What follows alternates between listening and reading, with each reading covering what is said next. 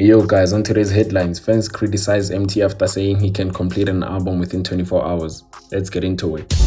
And guys, Emtee confidently came out with a tweet to say, I just need 1 day. No distractions, no disturbance or noise, and I can finish an album on that 1 day. Immediately after I saw this tweet, I was like, nah, this can't happen, bro.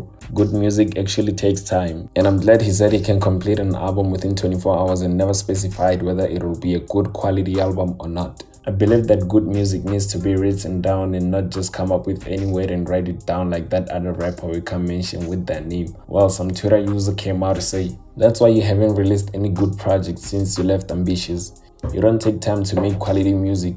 KO aka MCasper will forever be ahead of y'all because of acting like American superstars.